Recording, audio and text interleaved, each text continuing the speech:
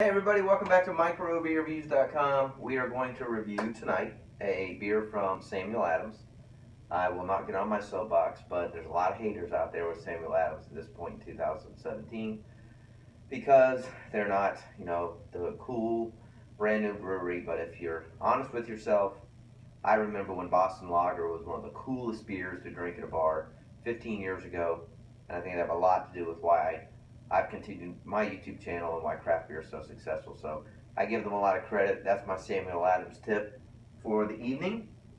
But tonight we will review their Rebel White Citra IPA. So it's a single hop IPA. Citra is one of my favorite hops. Watching my other videos, talk about Citra and Mosaic hops right now. I personally think there are two hops that have really expanded the IPA market. And I also think that brewing a beer with just one of them is extremely difficult to do correctly. So Sam Adams brought out this really cool can. I like this can a lot. I got it in their multi 12 pack. Price points are ridiculous for Sam Adams. I mean, that's the other thing that nobody can argue. They're trying to keep their beers priced to where they're affordable for the common person and the person who's purchasing beer.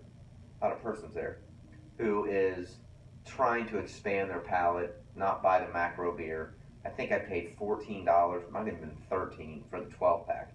There were 3 of these in there. It's an intense citrus rush of Citra hops. The ABVs are 7.3%, so that's pretty up there. IBUs are 50. It's brewed with, and this should be no surprise to anybody watching this video, the Sam Adams traditional two-row pale malts, some white wheat, hence the white part of the title here. Citra hops is the only hops that they're using right now, and it is a limited release, only available in what they're calling their multi-rebel 12 pack. So again, I think this is one of those things where they call it slightly hazy, intense citrus, tropical aromas, grapefruit orange notes, and a touch of white wheat. So the touch of white wheat is where I think this is going to separate itself out from some of the other Citra beers on the market. And again, I give Sam Adams a ton of credit. They have really tried not only to keep up with the craft market, but a lot of the reason that it's around is because of them, in my opinion. So anyway, enough of that soapbox. So let's get into the beer. Definitely hazy. A little bit of yellow to it, some residuals floating around a little bit. There's definitely some flakes in there. Crisp, extremely white, frothy white head on it, but definitely hazy and definitely has some what I call some wheat grit to it. Kind of, again, not a very filtered beer, but again, not as bad as some of the others. So, see what it smells like. Smells like wheat. Not very exciting aroma. You can definitely smell a little bit of the Citra hops. It's pretty boring on the aroma, to be honest. Maybe a little bit of grapefruit, maybe a tad bit of like tangerine, but it's quite boring on the aroma. So cheers, let's get into the glass, see what we have here.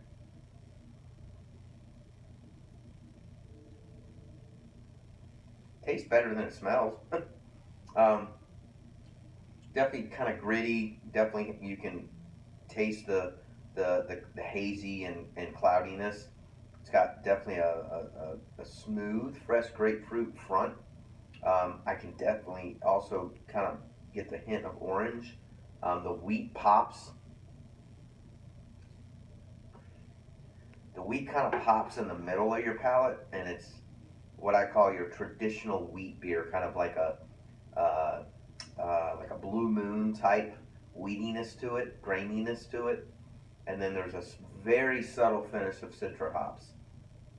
It's there. I think the aftertaste is better than what I would call the finish of the Citra hops. It kind of takes a little while to kind of catch up on your palate.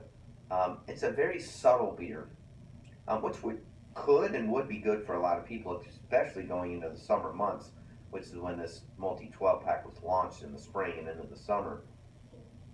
It's a very tame beer, So nothing crazy exciting, nothing overpowering, nothing that just wows you and blows your mind or your palate. It's very what I call traditional in the wheat beer market and arena. I don't think any of the wheat beers, this is my own opinion, are exciting. I just think they're just middle of the road. They're easy to drink. People throw in oranges like Blue Moon and lemons and all this other jazz just to make it exciting. Good for them. If they like it, more power to you. I think this is exactly that type of beer. I don't think it's very um, exciting on my end.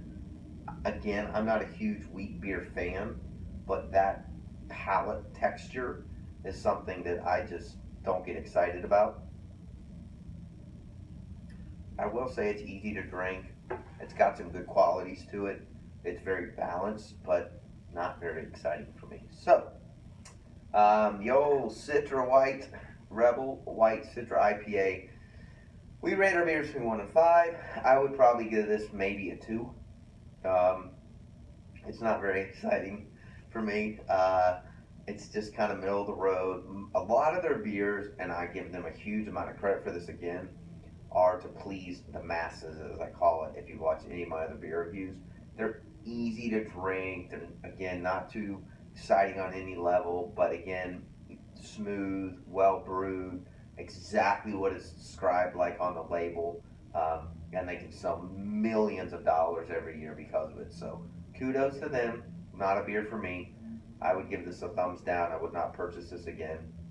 And quite honestly, if I get it in a 12 pack, I will probably give them away to my friends and neighbors that do enjoy wheat beer. So thanks for watching microbeerreviews.com. Please leave comments on our YouTube channel and our website. We appreciate you watching. We upload all the time.